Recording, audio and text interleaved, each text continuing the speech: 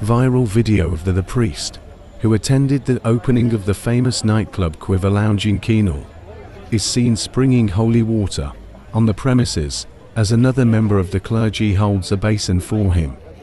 The priest, whose name and parish are yet to be identified, is seen walking alongside a few individuals, whom we have now learned are investors and local politicians, as he sprinkled holy water using his priestly fly whisk. A section of Kenyans thronged the comment section to share their opinion. Quarters strongly disagreed with the decision, stating that it was tarnishing God's name. However, a section of netizens seemed to be happy with the decision.